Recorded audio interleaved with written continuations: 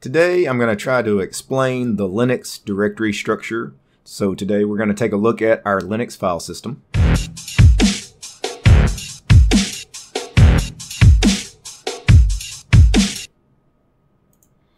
Okay guys, today we're going to take a look at the Linux directory structure, how directories are organized, the hierarchy of the directory structure in Linux.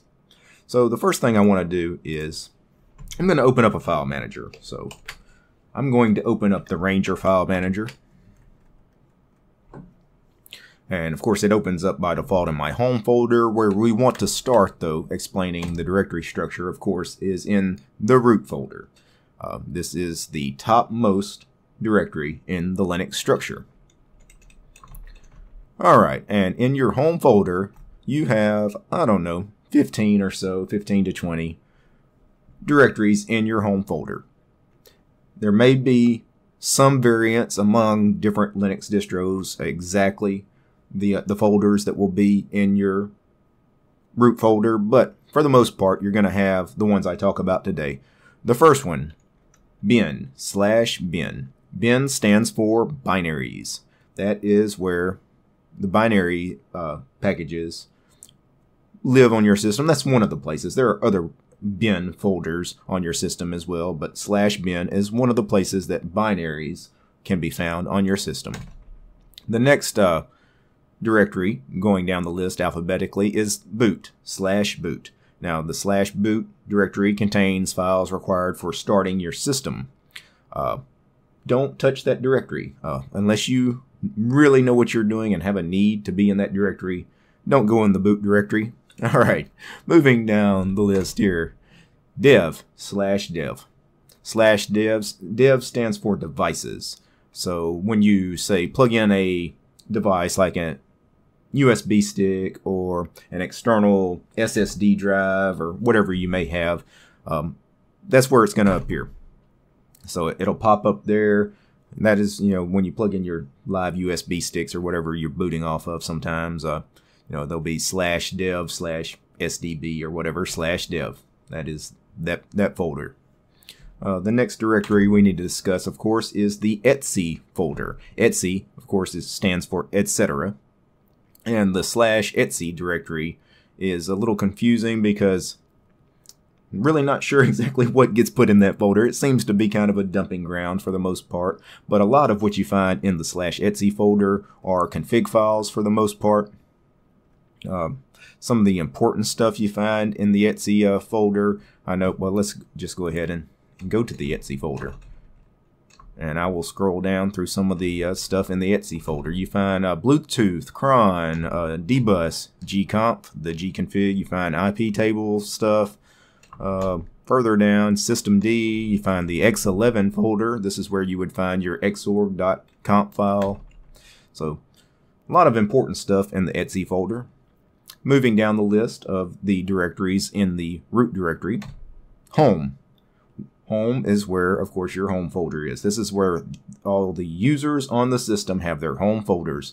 On my computer, I only have one user, DT. So that's why I only have DT here in the home folder. Of course, if there were multiple users, if I had other people living here using this computer, say Mary was a user, then we would have two home folders. We would have home/DT and /home/Mary, etc., etc.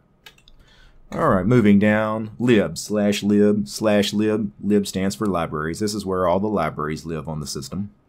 A lot of programs, they have a lot of extra libraries required to run the program. That is where /lib and the one right before it /lib64. That is what they're for, libraries. Alright, /mnt. MNT basically stands for mount. This is where you would manually mount storage devices or partitions. It's not something most Linux users have to deal with nowadays, but that directory is still there. Alright, moving further down the list of directories here in our root directory, opt/opt. OPT. Opt, I believe back in the old days stood for option. You can think of it as optional. standing for optional really.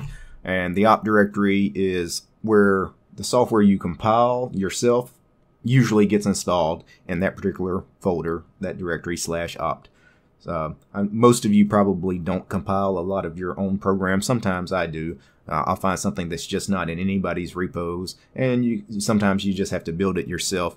That tends to be the folder, the directory where a lot of that stuff gets placed.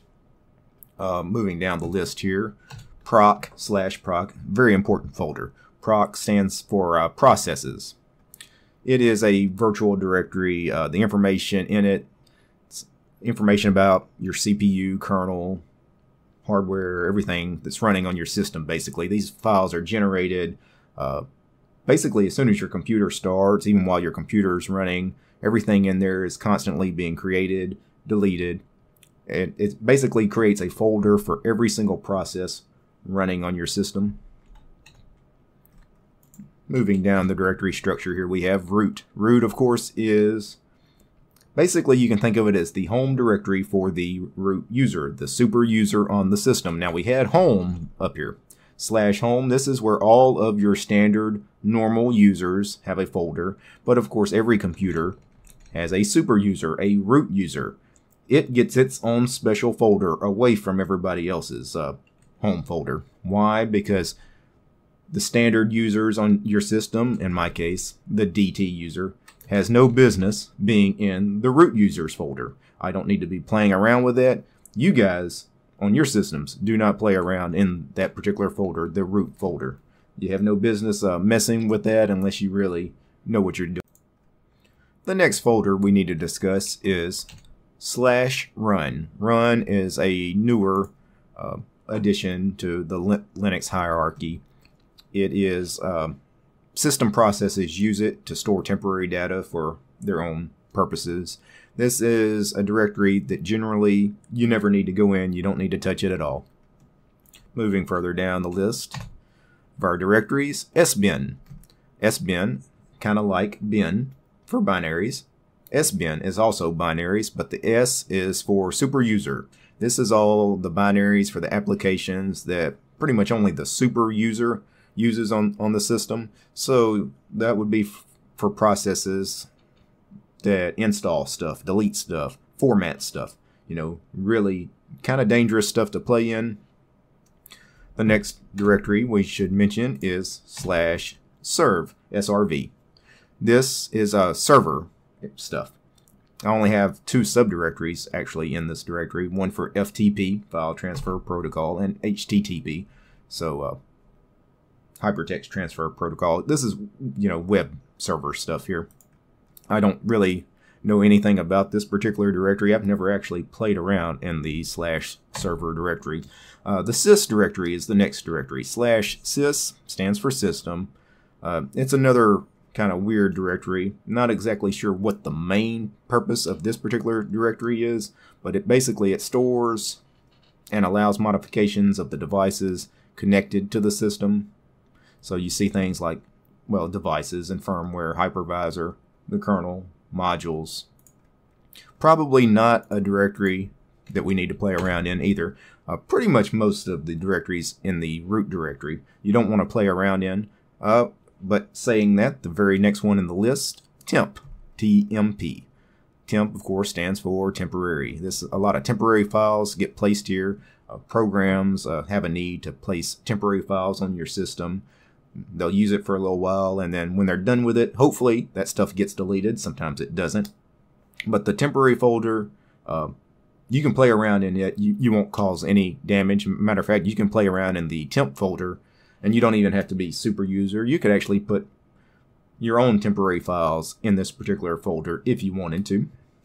The next folder in the list is one of the more important ones here, one of the ones that we would use on a regular basis as Linux users, particularly Linux desktop users, is the user directory /usr.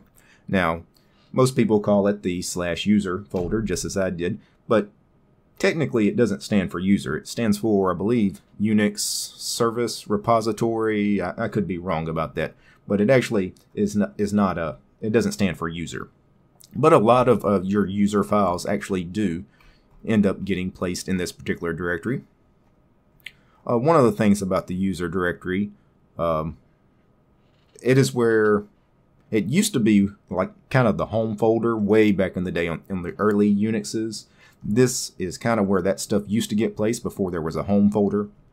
Nowadays, of course, all your stuff is in the home folder, but still you have in the user directory, we have subdirectories, bin, /user/bin. That is where all your binaries go.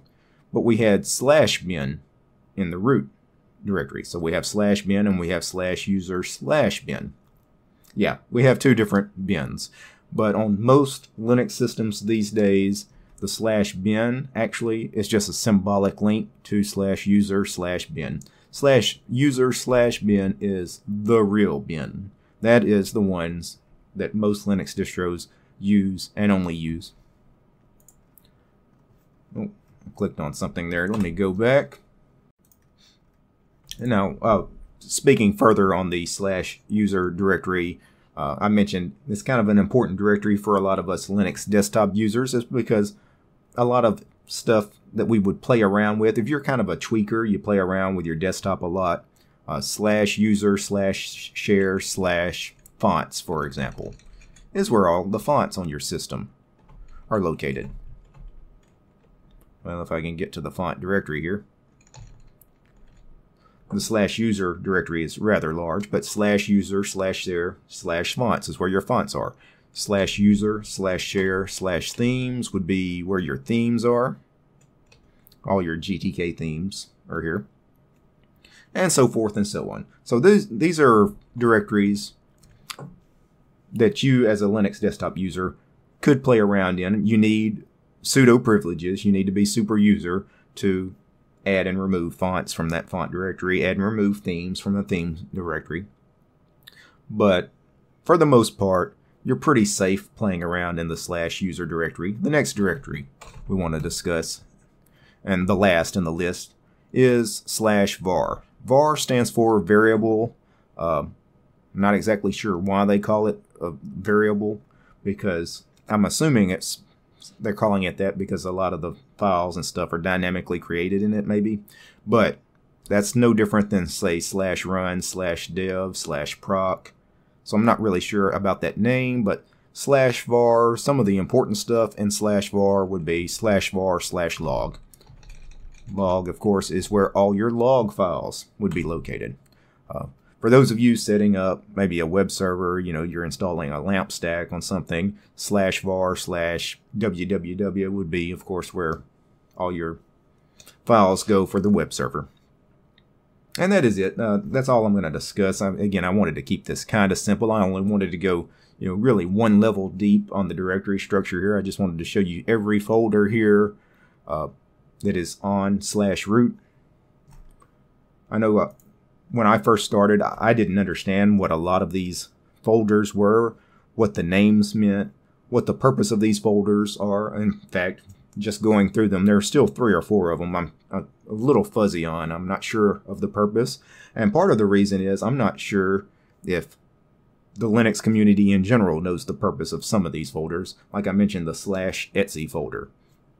It just seems like it's a mishmash of everything. Anything can get thrown in that folder. So anyway, I hope this brief little tutorial helped you guys. Before I go, I do want to give a special thanks to all my patrons, all my Patreon supporters, a.k.a. Ron, Mr. Neely Pops, John, Brian, Carl, Greg, Carlos, Rob, Matt, Darkwin, Mark, Christian, Jake, Benjamin, Steven, Marcus, Interceptor, Bob, Leor, Omar, and Silvio. You guys are awesome. You guys help make this show possible. Peace, guys.